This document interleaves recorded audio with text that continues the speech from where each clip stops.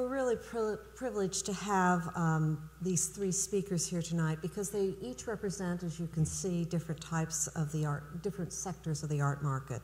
The auction house, the art gallery, and an art advisor or private dealer.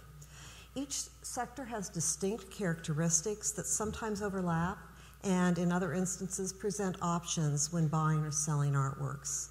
During our conversation tonight, similarities and differences will emerge.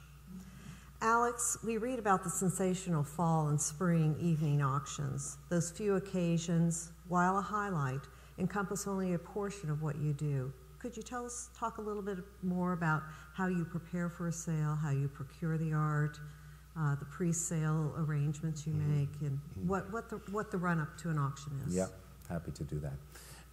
So we focus in the auction world on two big events in the contemporary art world.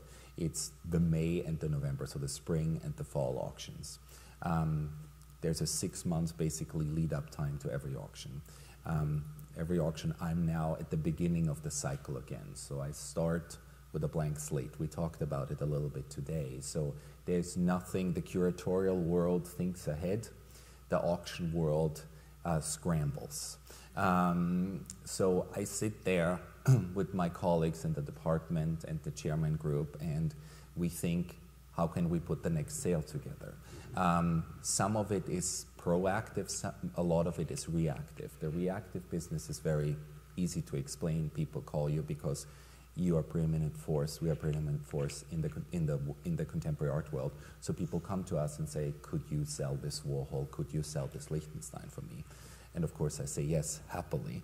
The other part is that we proactively approach people, clients, collectors that we know have works that might be just right now in favor, that saw a huge value increase. So it is time for literally cold call or cold visit clients that you're in touch with and say, what about selling this piece, or what about selling this piece? The last time we looked at, I looked at your collection, it was worth X, now it's worth Y. Why don't you sell something to buy something new, or a different situation? We have two sales that we put together, two main sales.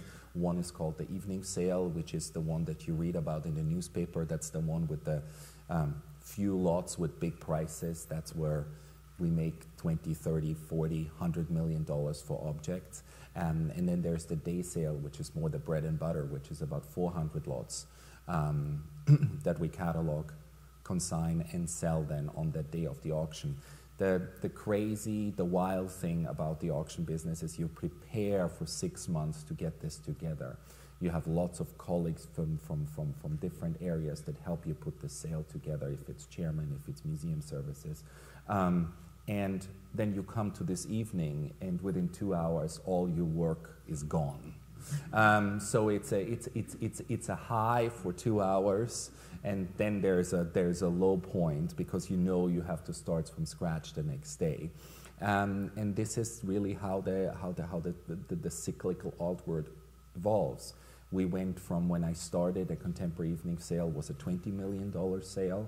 Then we grew to a $200 million sale, to a $400 million sale. Then everything collapsed in 2008, 2009. We went back to a $50 million sale, and now we just finished a $500 million contemporary sale just a couple of weeks ago. So it's a wild roller coaster ride that you have to be willing to take on. And it's fun and it's exhausting, but you're surrounded by great art, and you work with fascinating people, and you meet fascinating people. Yeah. Well, auction houses are a resale marketplace, and in contrast, an art gallery is what's called the primary market, where you're bringing often fresh work to market. You're working directly with artists.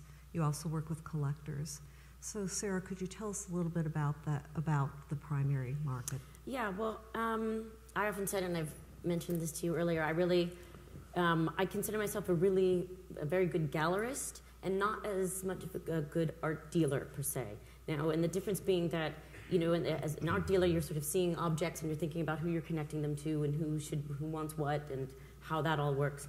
as a gallerist, I mean, I still end up selling quite a bit of art, but it's really out of the sort of direct association that I have with the artist and working on their exhibitions. For me, that is the joy. That is why I'm in the business, is to work with these artists and help them create contemporary culture, which is also another reason why I want to focus on the contemporary market, so that I can be in the here and now and sort of see what people are doing in the present. So it kind of begins with going to artist studios constantly, some of them in my hometown in Los Angeles and some of them elsewhere, and you're sort of constantly going to visit them. Even when you're not working on an exhibition, I mean, you just want to stay on track and see what they're thinking about and what they're doing. And even if they're working on exhibitions for other galleries, I'm often going to other cities and all over the world just to go and see what they're working on for that. But really is to sort of give your expertise. I mean, I really do leave it up to the artist to sort of decide what it is that they want to do within the gallery. But there is guidance that can be given, and I do think that there can be some really important editing to be done, and I think that artists always appreciate, not always appreciate, sort of constructive criticism, but I think it's important because when you are really, when you're sincere, I think it comes across, and so yeah, I just enjoy that process of working on a show, and then the incredible excitement of them presenting it, in a public context, and then you're also at the same time sort of fielding interest and enthusiasm from collectors, and not necessarily from people who are going to actually come to the brick and mortar space and see the work. Sometimes you're sending the work in JPEGs. I mean, honestly, I don't know how we did this job, before the age of the internet. But I'm glad we do have that option. But it really is, for me, it's the excitement of being with the artist, being with the work, and seeing the work in context. And I think that's really important, and it helps me sell the work, and sort of understanding it very thoroughly. And then you just hope to place it in the right collections, and then also get museum curators to come and also sort of try and spread the gospel and sort of create enthusiasm writ large, and then you move on to another exhibition 6 weeks later. So it's incredibly fast paced. I mean, in the sense it's similar to a museum in the sense that you're sort of making these incredibly elaborate shows a lot of the time, but we sell them, which is different, and the pace, which I really enjoy. Yeah. Would you just talk a little bit about, you also do a management function for artists in terms of studio organization and...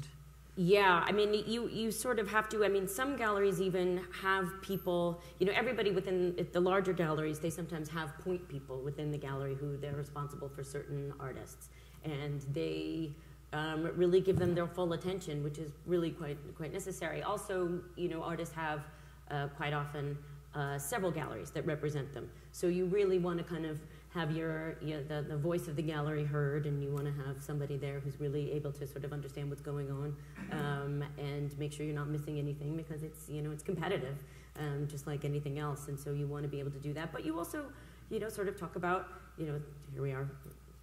We're going to be here talking about the marketplace. You want to be able to guide them in terms of pricing the work, and you have to look at the auction markets, and you have to look at things that that have gone on privately, and you have to sort of coordinate with the other galleries and make sure you're all on the same page. And so there really is, there's a lot of things that go on outside of just presenting the work and selling it. There is a large portion of your job that's the relationship to the artist, and then there's the marketing side. And in contrast, Rachael, as a private dealer and an art advisor, so much of what you do has to do with the relationship to the collector. So could you talk a little bit about what an art advisor does and what their sector of the market is? Sure, absolutely. And I'm pleased to say I probably have the slowest pace of anybody here, which makes me happy. And I feel fortunate because with my background, I can work very individually with collectors, but I can also work very broadly.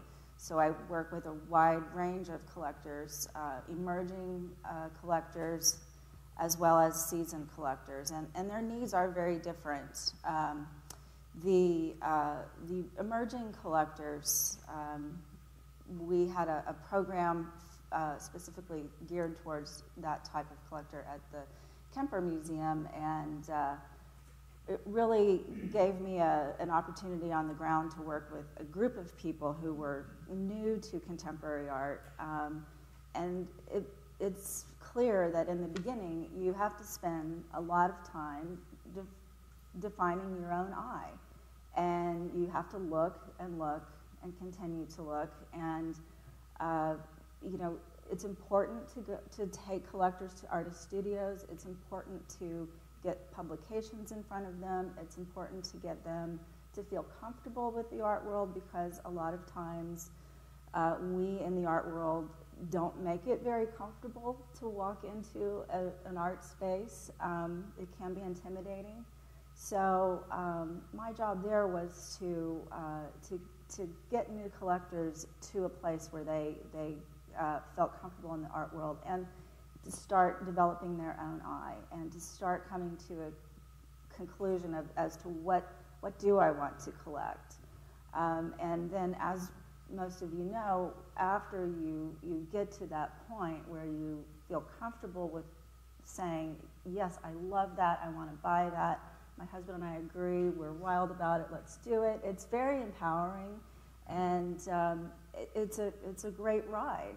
And then for more seasoned collectors, it might be that they have already come to a place where they've defined their collection, and it may be more about the chase for that one specific piece to fill that void in their collection. And so it's highly individual. I also help people with the practical side of things, collections management, loan requests, insurance, things like that. Do they want to open their homes to visiting groups from museums, things of that nature? So, you know, in the Midwest, we have just a broad, a very wide variety, I guess, of different types of collectors with varied interests. So that's what I spend a lot of my time doing. I also am involved in consulting primarily with public art projects, which is working on the primary market, sourcing material from young contemporary artists, which I enjoy that very much. But I'm also working many times with a corporation or a municipality or a developer or something of that nature, and there's a whole other set of issues in there. But in the private dealing, I work with 19th and 20th century American art and contemporary art. So I'm working with the primary market, which tends to be the gallery market. I'm working with the secondary market, which could be the auction market, or a private sale, which would be the secondary market. So I kind of touch upon all of those things at any given time. Yeah, thank you.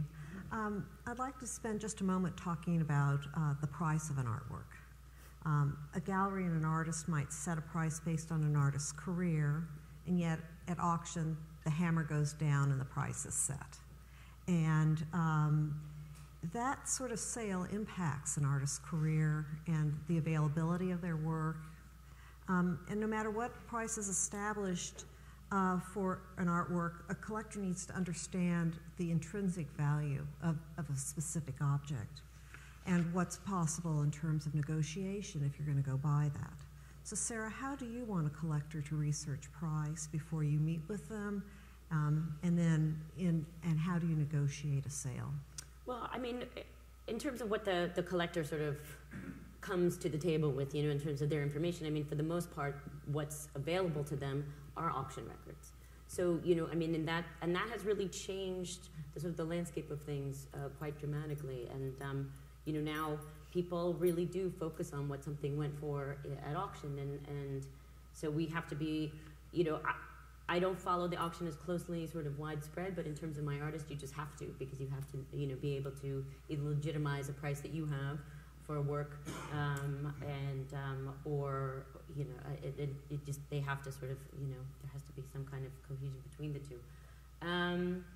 Although I do feel that, it's difficult to sort of use that as sort of the standard, because oftentimes, there's so much criteria that goes into an auction, and an auction result. It could be, it could be condition, it could be sort of the kind of work. There are certain artists that we sort of have flashing behind us, and I could use it as an example.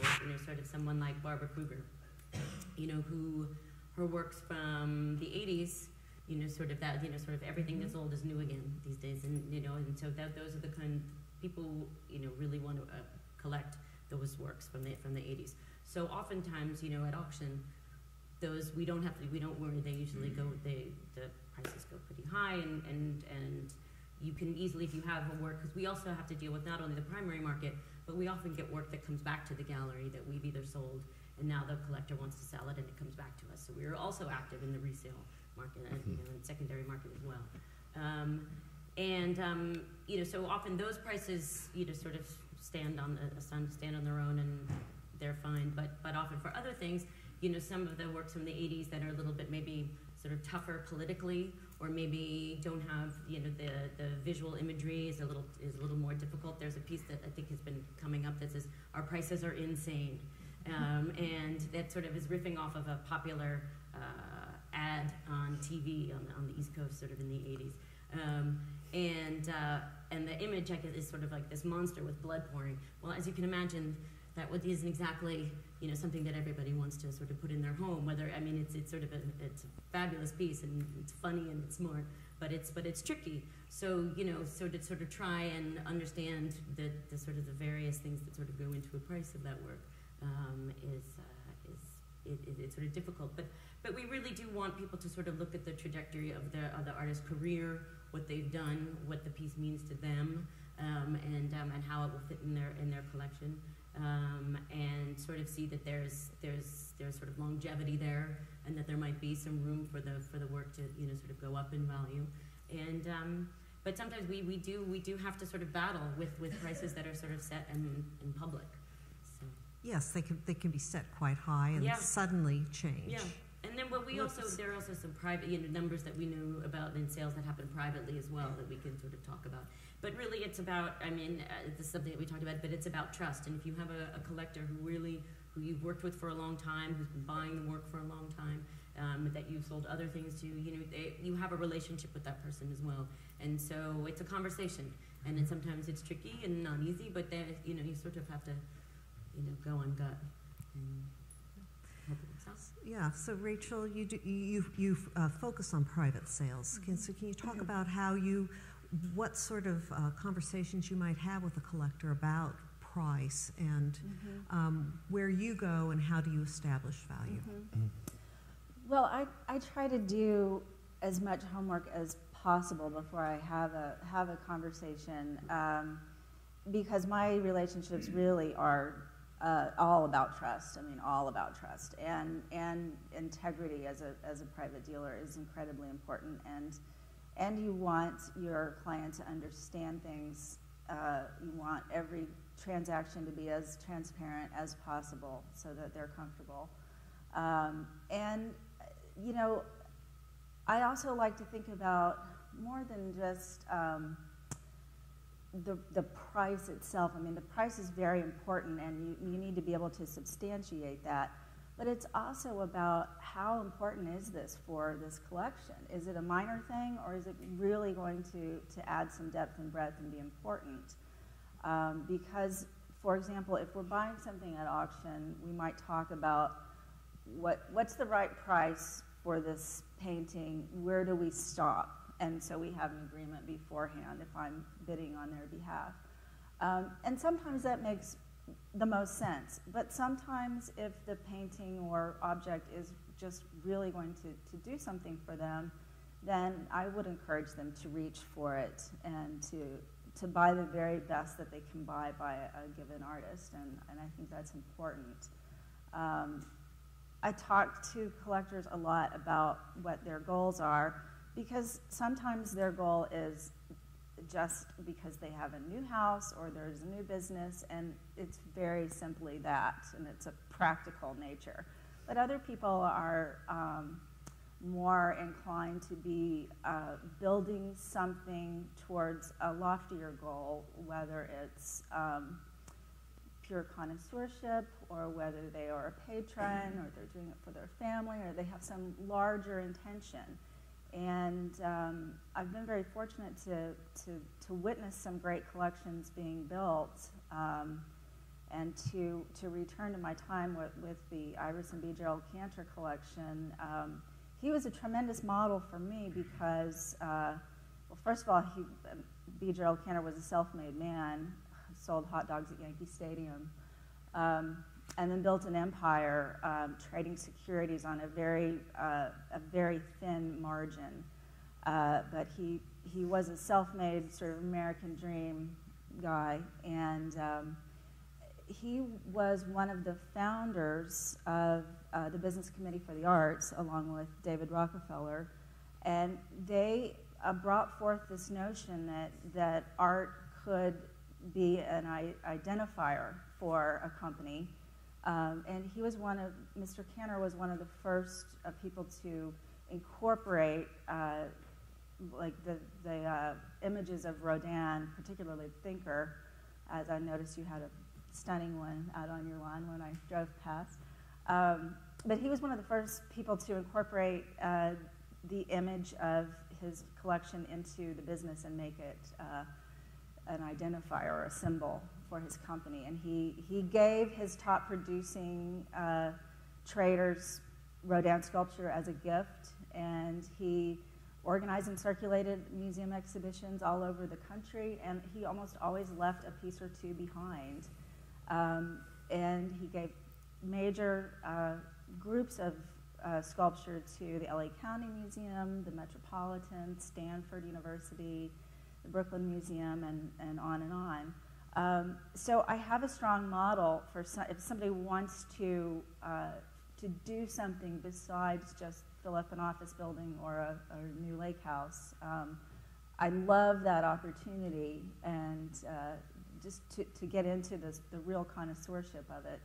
Price is important, but I don't know that it's always everything, and we all know, that sometimes when you do have a record-breaking price, that it changes things for that artist and that market, and it's not always, good or bad. It changes things, and it has an interesting effect down the line. Well, price is a very it's a concrete number, but it also has a lot of psychological weight.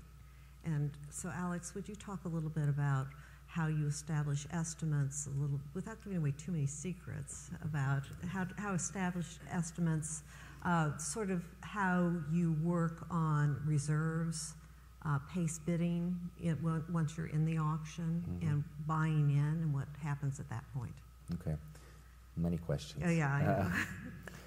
Let me go one by one. So the estimates, I think that's the most logical place to start. The estimates are based, and it's really a very simple process, because just like Sarah mentioned how she establishes prices, we establish prices. We look at the retail prices. So if we're dealing with an artist that is still alive and still has does work, or is in the midst of his career, or his or her career, you look at their pricing in the gallery. You look at the availability at the gallery, because the price alone at the gallery, at the primary market, doesn't tell you anything, because quite honestly, if it's a so-called hot artist and he or she decides only to make 4 paintings in 2014, and they cost $300,000, doesn't tell you anything about the price level that somebody else would pay, because, and that's the big difference. Is, if I'm a little bit mean now, it's like, then I call the gallery world, a non-democratic system, because you decide who you're going to sell to, and which is totally fair. But the auction, when it comes to the auction world, and that's why prices get decided and get played out in different ways. It's like somebody wanted this piece, couldn't get it in the gallery, or two people. All it takes is two people. Two people wouldn't get that piece in the gallery for $300,000. We start the auction process at $300,000, but these people keep bidding, and because, and this is just like the way it is today for certain people, for the art world, because you're talking about the top of wealth, quite honestly, that buys art. That, by the way, has not changed in 500 years. The Medicis were also not the cheapest people around. So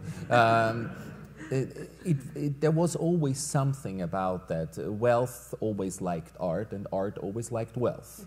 That's just the way it is. Doesn't mean that you have to be wealthy to appreciate art, have art, but it's just, it plays out that way in a public view. So these two people go for this piece that they know retails for $300,000, but they can't get one retail because Sarah says, I don't like you, I'm not selling it to you. And no, but for instance, a gallery would not, and correct me if I'm wrong here, but a gallery would probably, if there are speculators that come in, there are certain people that come in that want to buy from you for $300,000 because they know they can get $600,000 tomorrow. Exactly right. So yes. that you wouldn't sell to those people. I have to sell to anyone. If you raise your hand in an auction room, I promise you I will sell it to you.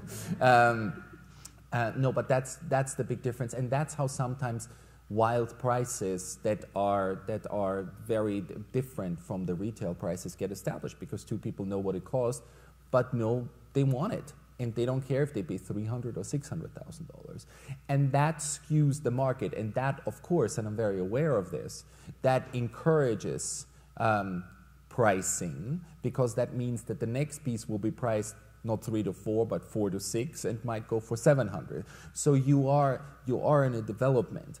What, and again, I'm saying this like very, very, I'm trying to remove myself emotionally here, because it is, the auction market has made artists' careers from a monetary perspective, but has also harmed artists' careers from a monetary perspective, because, you know, this artist that we were just talking about that jumped prices might fall out of favor in the secondary market, and it's not as hot anymore, and then you're stuck at a price level where you have a huge discrepancy between public records and primary prices, and you're kind of stuck, and the artist is stuck, and the gallery is stuck, and also the auction market is stuck, because people come then back to me and said, well, I bought this here for $700,000. It was like, well, you know, now it's back to where the estimate was. So it's that's just what it is. So you have to be very careful, and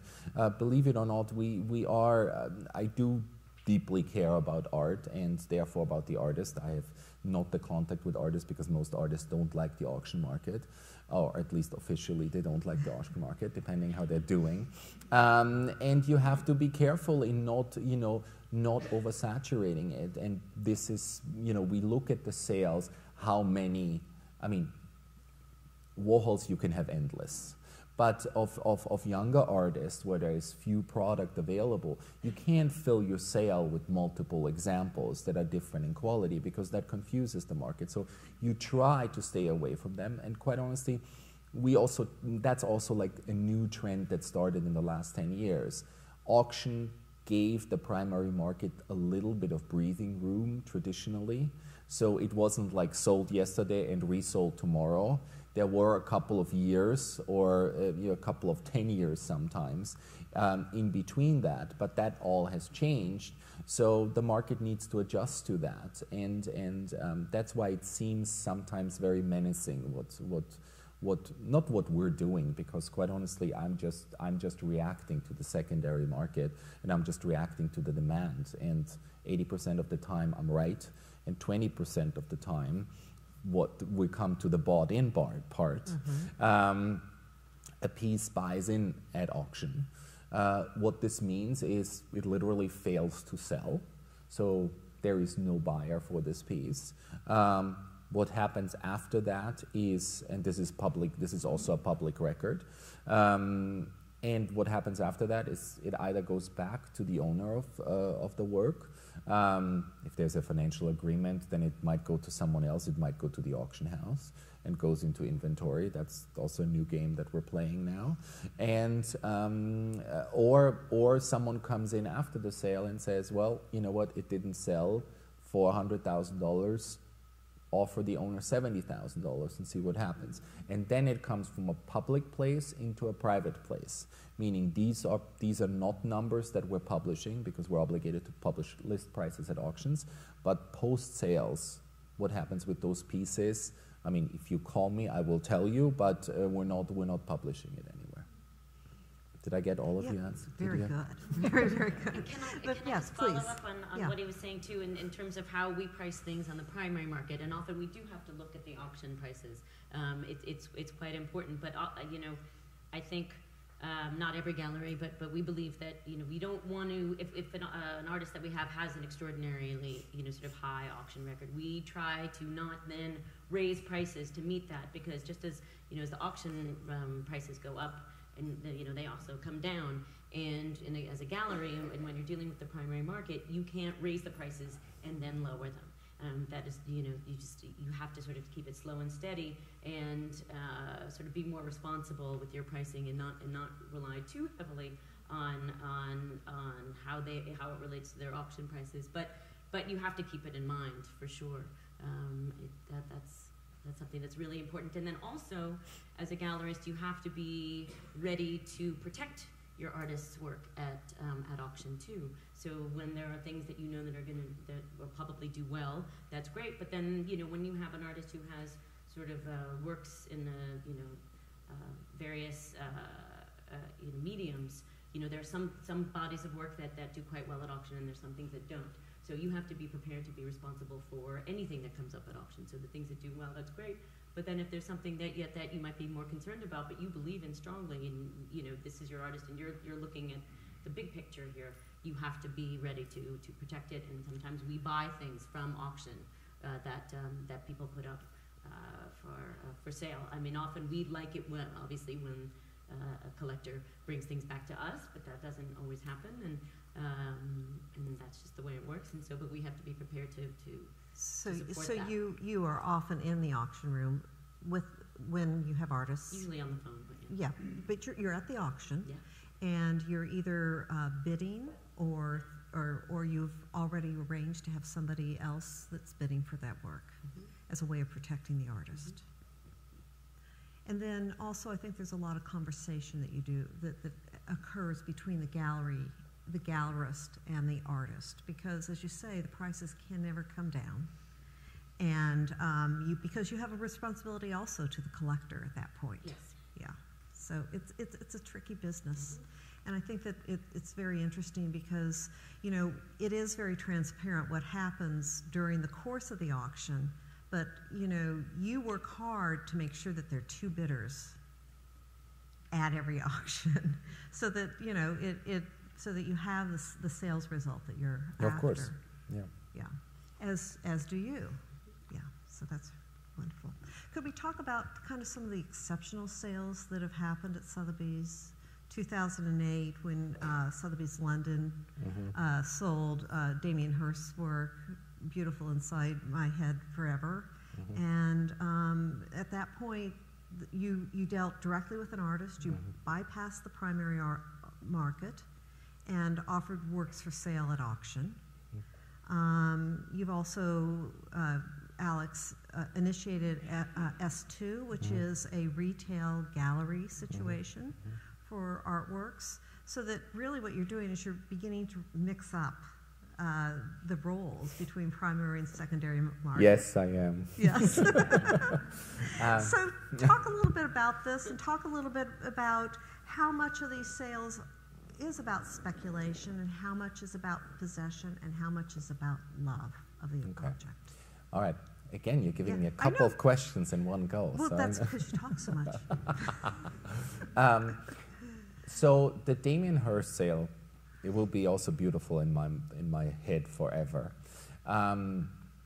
was on September 15th, 2008, which was the evening in London of the morning that Lehman Brothers collapsed, which was that's why I remember the date, but it was a fascinating moment where real world and art world crashed and nothing happened.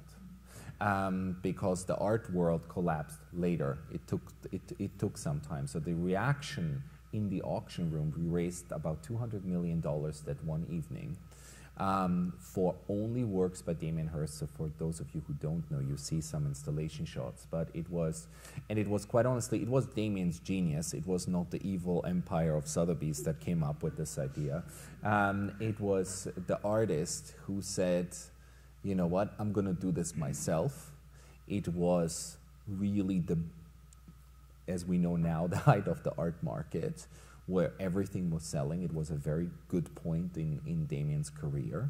And he said, okay, I want to do this. And the funny thing is, internally in the auction house, we had lots of discussions about the repercussions that will come from that, because not only does this mean we're very much upsetting the galleries, but we're going out there with something that really can't be repeated, because if it works, other artists will come and want to do the same thing. There are maybe, even at that point back then, there were 2 or 3 artists that you could have done this with. Nothing else would have worked. With Damien it would have worked, maybe with Jeff Koons it would have worked, maybe at that point with Takashi Murakami it would have worked. But that was about it, Richard Prince, but that was about it. So we were very aware of the repercussions this might have.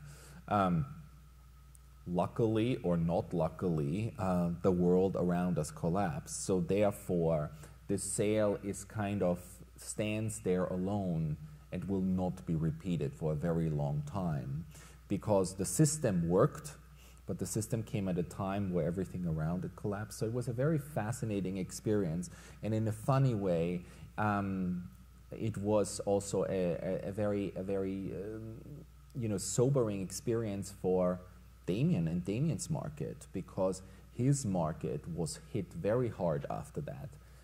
People say because of the auction, other people say because not the auction. It was probably it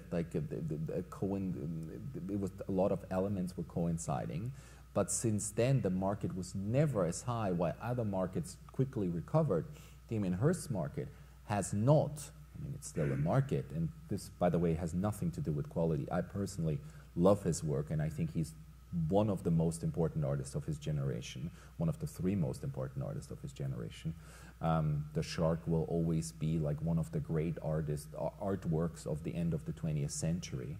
But his market and him taking it on without, and there you see the strength of a gallery, if you are represented by a strong gallery and you have strong people in the gallery, they protect you as an artist as well, and don't shove out the door like hundreds of works at the same time, because of course it will be a problem afterwards. And so this is what happened in the sale, and you probably, I will not say never again, but I will say that probably not very soon something like this will happen.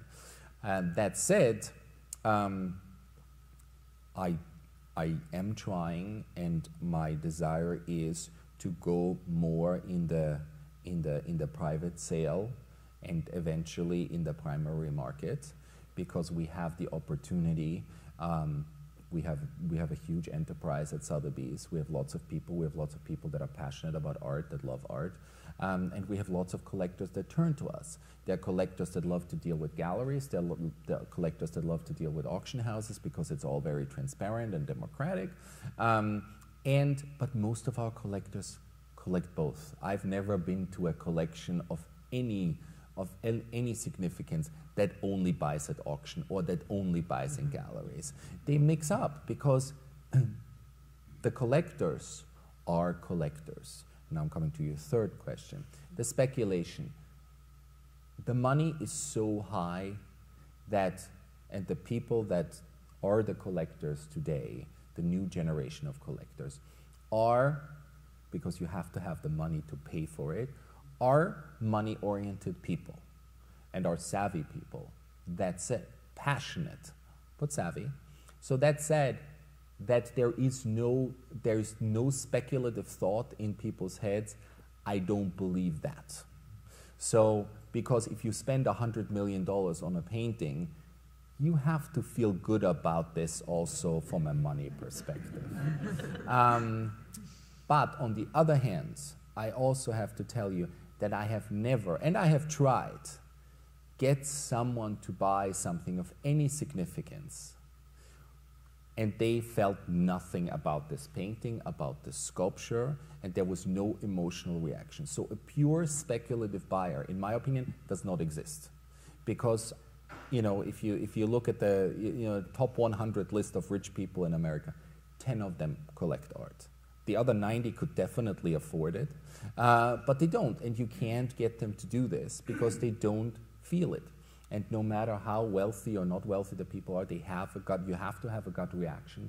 You have to have this passion to say, I love it, I hate it, it makes me angry, it makes me happy, it turns me on, it does something.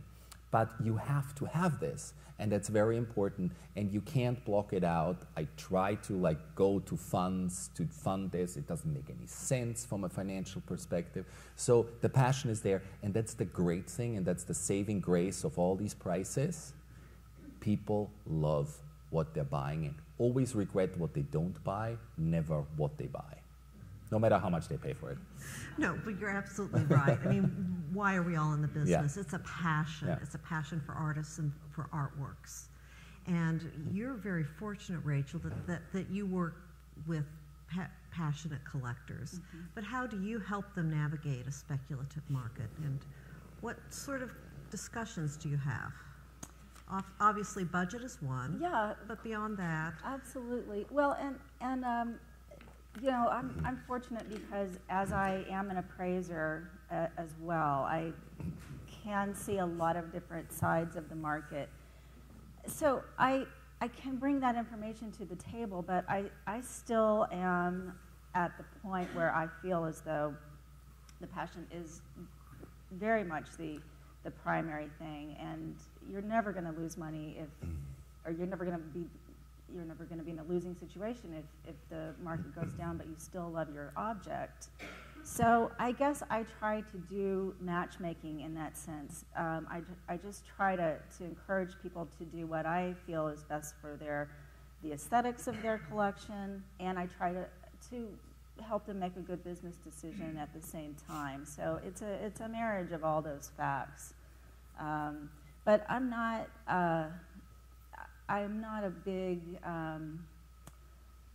I look at the market and I see this bubble, and it does concern me because what I see every time I sit down and do an appraisal, I do a market analysis, and I rethink it every month or so. Is the same thing going on, or what are the trends and all of that? And kind of what I see is there's this top, maybe 10 or 20%, I don't know, you probably know better than I do, that the prices are just crazy, and then everything from sort of that 2/3 down, it's very soft, and there are some tremendous artists, especially I would say mid-career artists, who are producing and selling fantastic bodies of work, and you could buy the best picture that they have for $30,000 to $40,000 or something in that range. And there is just so much of that out there that, and part of it may be coming from again, an artist background and seeing that and sort of seeing my father sort of be an artist that I consider to be a very important and good artist, sort of not be represented in that maxed out category and being frustrated by that. But I think probably for most artists, the reality is that it's a struggle to get out there. It's a struggle to be recognized. For many artists, it's a struggle to just get a gallery to recognize them, much less to actually make a sale. And you know, it's just the art world is very big and very, I would say, polarized right now, in my opinion. So again, if I'm working with an individual, I'm just trying to serve their needs as an individual in the best way possible. But there's just a lot to consider, and I wonder what will happen, you know, because well, you think that it can't keep up, but it's been keeping up like this for a very long time. So I guess only time will really tell. Yeah. It's a very interesting point that you're making. It's but it's a difficult one because you're speaking about the artists that we all know of, artists of our generation that are mid-career and that are not achieving the prices that a young artist that just came out of Yale or something like that did after their first show. And that's, I think there's a, excuse me, there's a very clear, or maybe it's not so clear, but I've seen it in categories because there's the emotional market that responds to something new. This emotional market being driven by, again, I'm sorry, I'm mentioning money again, but creates a craze, creates desire, because there's a socio-political aspect of art or of art in the right society. It's like, if you have that, I need to have that, and if he has that, I need to have that too. So that creates a buzz, and that elevates prices. Then you have the art and the artist that really achieves the mega prices, like the ones that you're speaking of, the $50, $100 million prices. But these, at the end of the day, if you look at them very closely, it's a handful of artists. It's two handfuls of artists.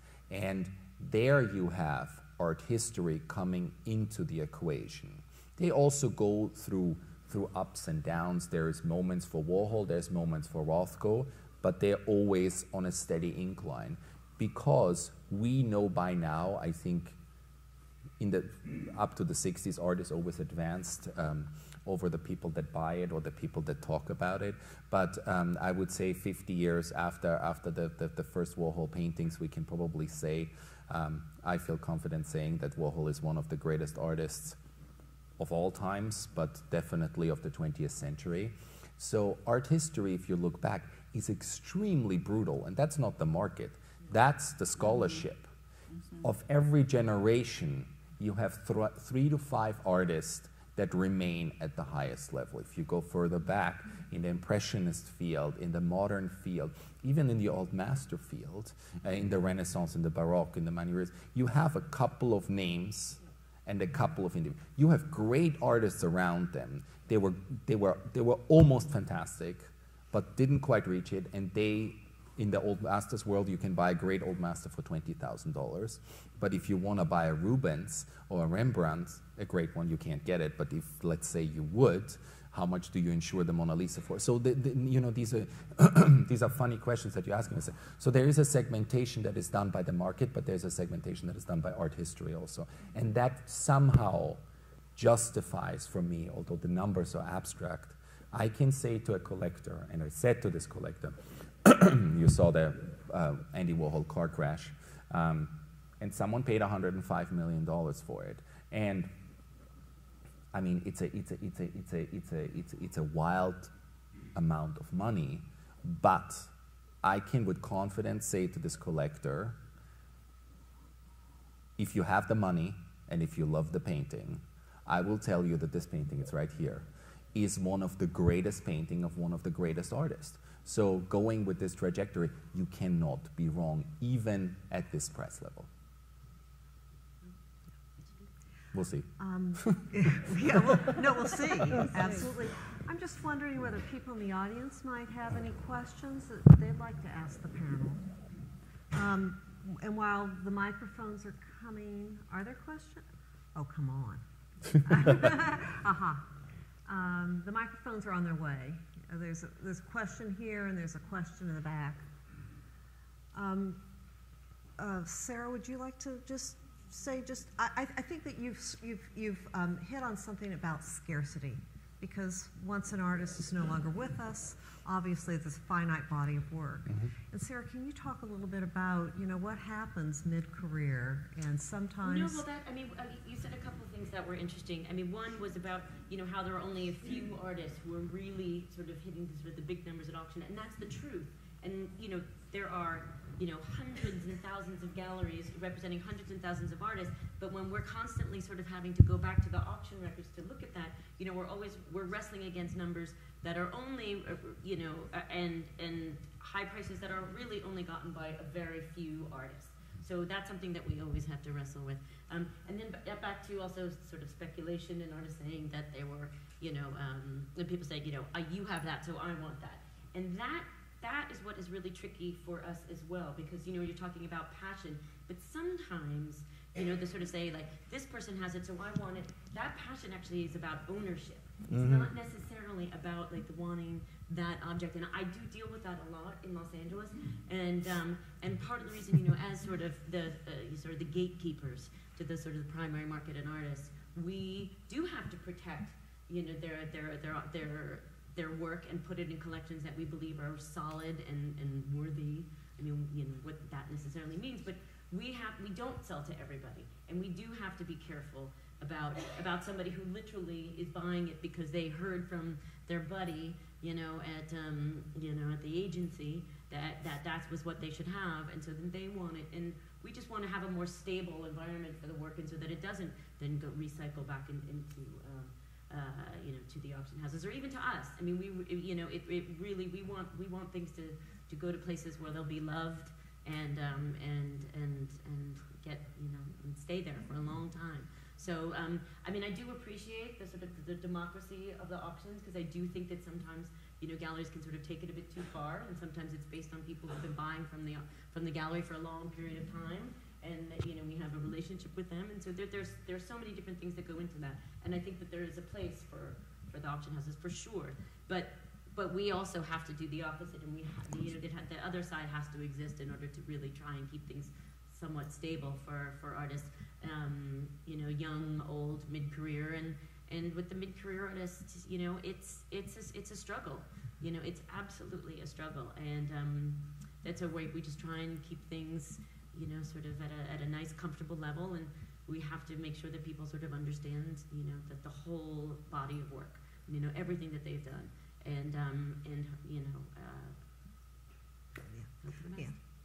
Thank you. We have a question in the audience. Yes, I have a question for Sarah about how do you go about pricing a young artist's work, somebody who hasn't had a lot of shows, but you think the work is absolutely terrific.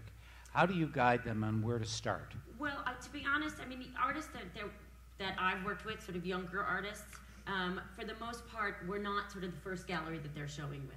Sort of a lot of times we're showing artists, or we're taking on young artists, sort of comparatively to other artists that we show, who already have had sort of a market. There's been a buzz. They've been in shows. They've been in sort of smaller, sort of more alternative spaces. So there is some sense of where their prices lie. I've always been really conservative in pricing. I just think it really it's just a smarter way to go. I've seen too many people sort of crash and burn. Their prices get too high, and like I was saying before, you can always go up, but you can't go down. And so it's hard because you're often sort of fighting sometimes with the artists themselves, because they see these people around them making so much money so quickly, and that is intoxicating. That's attractive. I get that, so it's hard when the money can possibly be there, but again, we sort of look at the long view, not the short view. So we really try and pace ourselves, but again, sometimes we're dealing with other dealers who also represent the artists who have a different view. So, it's a game you play, and you just try to be as, smart and careful and thoughtful as possible. But, sometimes it can also be sort of attractive, to the dealer. You have somebody who's, And sometimes you also, the prices get higher, maybe the demand isn't as great. You know what I mean? You sort of price out some, just the people who are speculators, so that they won't then buy the work and then just flip it immediately and then sell it. So there's so many things that go into it, but I tend to be on the more conservative side. Yeah. I think we have a question in the back. Jim, can you take the mic back? Yes. Could someone speak to how a collector would figure out how to go about selling a work that was a work of not maybe Andy Warhol value, but value, fairly valuable piece? How do you even figure out what route to take? How do you know? Do you go to the auction house? Do you go back to the dealer from whom you purchased it? Do you find a resale? How does the internet affect a sale, and how do you even figure the whole thing out? All three of us would answer this question differently. Yeah. Right. But the right answer is, if you're really unsure, is probably to go to Rachael. But to go to someone that you trust, an art advisor that knows the pros and the cons. There are certain instances that even I would tell you go back to the dealer, because they might know much more about this artist market than I do.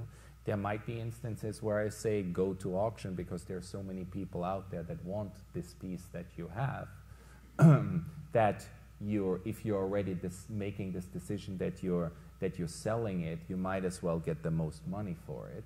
So it really depends what the artwork is. And the smartest thing to do is to go to someone, to speak to someone that you trust, that knows the art world, and that can make this for you. The internet will give you half answers. The internet is very good in giving half answers, in my opinion. It gives options, but doesn't help you make a decision. Because if we do at the end of the day know what we're doing. We do this for a living. One price on a man portrait is not the same thing as a price on a woman portrait. Although they might look the same, there's their date issues, their media issues. So anyway, so I think the right thing to do is to go to an advisor, or if you have the time and want to spend the time, go to the gallery that you bought it from, speak to them, go to the auction house, speak to them, go to an advisor, speak to them, and then make up your own mind. Unfortunately, there's no formula. And there's one other place, is that if the artist is no longer living, go to the estate. Right. And talk to them as well, because they may have a perspective on which market is. Sometimes you need a rapid sale, sometimes you need a confidential sale, and the estate usually knows more about that than anyone else, than even an art advisor. Yeah. Or you give it to the museum. Oh, yes, absolutely. Giving to the museum is the right answer. Okay, we have a question in the back. Hello, good evening. I've got a letter of high interest from Christie's auction house about my artwork, and I've got a few collectors lining up to purchase the artwork, but I don't know what to price it at, because the Smithsonian said that I needed an art appraiser in order to sell my artwork, because I'm connected to many leaders, Emperor Haile Selassie, Royal House of Watson. Welcome, Sarah. Pleasure to see you, as well as other leaders. So this makes me, somewhat in a quandary as to how to price my artwork. Can someone help me? Sarah? Have you sold the work? Well, at a gallery in London, Addison Ross Gallery, and the Mall Galleries was inviting me to come back to exhibit. But they've actually sold your work, and they sold 14 pieces actually, 14 watercolors. And this was recently? It was in 82, 83, mid-90s. I'm sorry. Okay. All right. Well. Really, sales prices are sort of based on past, sales prices. So often, it's connected to that. I would imagine that if you haven't had that many sales since then, okay, well then great. I mean, really, I mean, the work is, you know, the work is sort of priced at what it's you know, sort of based on the previous sales that have come before it. So really.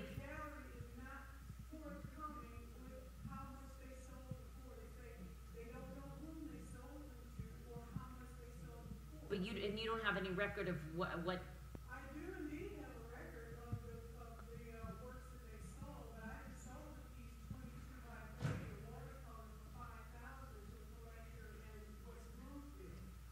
So are you buy that? Yeah, absolutely. Yeah, I mean, you actually have a very, very specific idea of what these things are selling for, you know, because they're selling at that price. So I mean, I would just say that, like, I wouldn't deviate too much from the prices that you've had, you know, in the past. But I mean, the most recent record of sale is what you should use as sort of your barometer, I would say. Do we have one more? We have time for one more question, right down. Oh, Michelle. Hi. I'm just curious if any of the three of you might comment a little bit about the discrepancy between prices for female artists versus male artists. We're seeing a lot of prices on the screen up there, and of course, most of the high prices are for men. And you know, this is a constant conversation in the art world. And I'm just curious what any of the three of you, or all of the three of you, think about it and have to say about it. Thank you. It's a problem. Well, it's not just a problem in terms of pricing. It's a historical problem of the visibility of women artists. Yeah, I mean, it exists at every level. And the value of the works that are being made. Yeah. I don't know. You're looking at me? Yeah. Of course. I agree. It's a historical problem that didn't start last year, 10 years ago, 20 years ago. It went through history.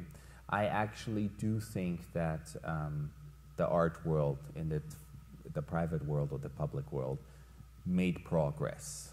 I believe that our generation, and I believe definitely that the generation of my children, will not make a distinction if it's a woman who painted that or a man who painted that. And that's, I think, the ultimate goal, that the gender is not important, just the quality of the artwork speaks.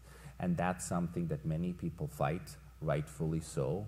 I personally don't see why I see quality differences. If one is better and happens to be a man, it should be more expensive. If one's better happens to be a woman, it should be more expensive or more shown. But I think museums are doing an effort in displaying this, and therefore the market is also reacting. And I think that if I just go quickly in my head, in the last 10 years, I think we've seen a lot of price development of established contemporary women artists. If it's, because you have one here, which I didn't see today, but Eva Hesse has enormous prices. Louise Bourgeois just broke auction records left, right, and center.